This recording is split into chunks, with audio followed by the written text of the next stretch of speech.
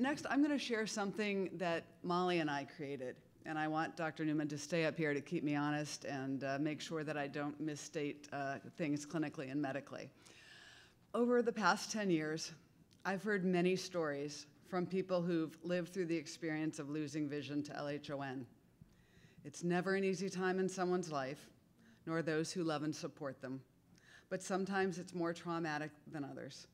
Obviously, I hope that no person carrying an LHON mutation who has not yet lost vision ever does. But unfortunately, some will. And I offer the following checklist for LHON carriers in hopes that it can help some of you here today and some who watch this video in the future to better prepare you for onset, just in case. If you spend a bit of time preparing now and live your life never needing to use this, that's great. And if one day you or a loved one do unfortunately experience sudden onset vision loss, I hope this checklist and your taking action now to prepare will make your experience a bit smoother and perhaps with a better ultimate outcome, either in how much vision you preserve, how you adapt to the vision change, how the experience feels, or all of the above. So I'm going to present some material in a PowerPoint that I prepared a little bit ago. And also, we have a handout coming around now where this PowerPoint of a lot of words and a lot of slides has been summarized onto a simple one-page checklist for LHON carriers. So everything that I'm about to talk about in this PowerPoint is on this one checklist, and hopefully you and your maternal relatives will learn about this checklist and can use it. So the first issue, which has been covered in other presentations, but since this may be on a video that some folks may not have seen the other, so you in the room, please forgive me if I repeat what you've heard. But again, the first question is, who is an at-risk LHON carrier? Everyone on the maternal bloodline of an individual with genetic confirmation of an LHON mutation will carry the same mutation. So if the person who is affected is 11778, everyone on the bloodline will have the same mutation. Now, of course, not all who carry an LHON mutation will become affected, lose vision. In fact, most will not. But again, this is about being prepared. And so the chart that is here, so again, if this is, there's a red box here meaning a male who has an LHON mutation, and the red is indicating carries the mutation. So nobody descending from the man with a mutation carries the mutation. And here we have a woman who carries an LHON mutation, and she passes it to all of her children. And then this is indicating a woman passes it to her males, females, males, females, and this female passes it to her children, boys and girls. So again, mothers pass the mutation to all children. So that's what this is about, preparing, doing a carrier checklist for anyone who's an at-risk LHON carrier. One of my favorite questions these days is, well, can women become affected? And over the years, there's been some confusion over whether women can become affected. And people in this room know women can become affected. Not everyone else does. But it's important for people to understand that about 25% of all of those who are affected are females. And so it's important that anyone on the maternal bloodline, male or female, follow the guidelines on this checklist. What about age? There's been some talk over the years of a safe age. If you're over some age, you don't need to worry anymore. There are some folks in this room who've been affected in their 60s and 70s who will tell you there is no safe age. So again, this checklist applies no matter gender, no matter age. If you carry this mutation, it would be wise to be prepared at any time. Now you have different risk at different age, different risk by different gender, but again, if you carry the mutation, just be prepared.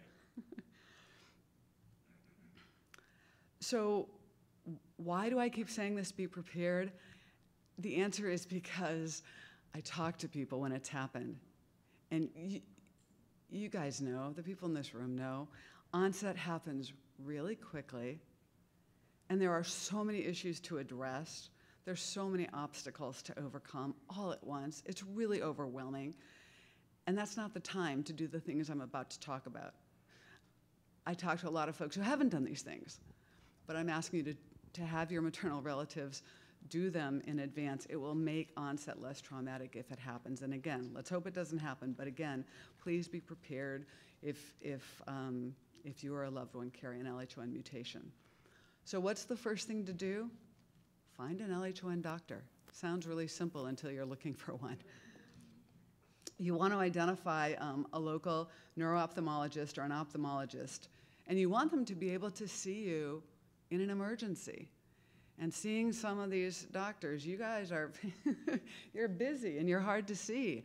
And it's easier to get in to see you if we've gotten to see you before we need you. So find one in advance, and also you might want to have two, because maybe you want to have an LHON expert on your team. So maybe you want to have somebody local and an expert. Now, how do you find an ophthalmologist or a neuro-ophthalmologist who can support you locally? Well, the group called NANOS, North American Neuro-Ophthalmology Society, has a website, nanosweb.org, and they have a doctor locator feature on there. So if you're looking for someone in your area, you can go to this locator and you'll find lists of ophthalmologists and neuro-ophthalmologists interested in neuro-ophthalmology. And I encourage you to contact them, confirm they're on your insurance plan, get established as a patient, and explain that you carry an LHON mutation, and make sure that they're willing to see you on an emergency basis if needed. I'd also encourage you to think about whether you want to have a connection with an LHON expert, because even if you have someone locally who knows some of the basics, there are people who know more than others. In the US, Dr. Nancy Newman, Dr. Alfredo Sadoun, and in Canada, Dr. Rustam Kranja. These are folks in North America who were fortunate to have as highly expert individuals. Find out if they're on your insurance plan. Consider seeing them once as a carrier, just so you're an established patient. And again, this will expedite if you do need them in emergency. And again, hopefully you don't, but if you do, be prepared. And there's also the added benefit that if you've become a patient as a carrier and you have a question, if you have a question about some other drug you might need to take or some other thing happening in your general health, and you wonder if there's some connection or something you need to know about how it interacts with LHON, it might be helpful to know these folks and to be a patient. So you've got your doctor or doctors, then what? Well, tomorrow we're going to talk about these exams a little bit more, but it's helpful to know what your normal is, and that's doing a baseline exam. So if you do start having vision loss and you want to compare, you want to have a baseline exam of a visual field test and an OCT, and you want to get that baseline and obtain a copy of the results. You don't want to be scrambling for your baseline results when vision loss happens. So I encourage you to maintain your baseline information in a paper or electronic file. You might change doctors, your doctor might move or retire. You don't want to be scrambling looking for these documents. If you've had genetic testing, I encourage you to store the results with your other LHON medical records. If you don't have a copy of your, like maybe you got tested 10 years ago, but you don't have a copy of the results, well, now's the time to go back and get a copy of those results, because your doctor may retire, they may change practices, whatever. But if you have a copy of those results, then when you call me one day and say you want to get into a clinical trial, and I say, which mutation do you have? And you go, I don't know. Well, it's better if you have a copy of the results. Locating counseling services. Genetic counselors are very well equipped at discussing issues around genetics with you, and maybe even a mental health therapist. Where would you turn? Because if you need those resources, That's helpful to know. And I wanted to point out that to find a genetic counselor, the National Society of Genetic Counselors, nsgc.org, has a locator, so you can find a genetic counselor in your area. As I mentioned earlier, since everyone on the maternal bloodline carries the same LHON mutation, having genetic test results of one person can let everyone on the bloodline know theirs. So what I'm not saying here that you need to get genetic testing done if you're a carrier. I'm just saying know your mutation. And the reason why, again, is it could determine whether you would be eligible for a clinical trial, and it might also help you get your sense of the potential outcomes, because each mutation is slightly different. So how do you know your LHON mutation? You might choose to get your own testing done, but some people choose not to do that. Well, then ask your maternal relative which mutation they have. Put that in your file. And then if you haven't had genetic testing done, develop a plan now for how you'll get it done quickly if you need it. Because if you want to get into a clinical trial, you'll need to know, and there are ways to get it done, and there are multiple ways to get it done. One thing I want everyone in this group to really be aware of is there's a kind of genetic test that's a targeted mutation analysis. And what that does is it tests just for your family's specific mutation. Why do I want you to know about it? Because it can save you time and it can save you money.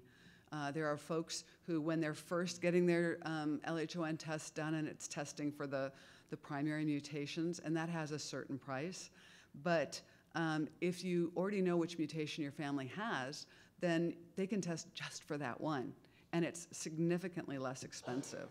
So how do you make that happen? If you obtain a copy of a maternal relative's genetic test results and store it with yours, then when you get the testing done, they can go for that mutation. You also want to evaluate your lab options because each lab is different, and there are cost issues. It could be what your insurance might cover. It might be the lab's financial assistance options. And it could be time. Turnaround times can vary widely, and also how the sample is obtained.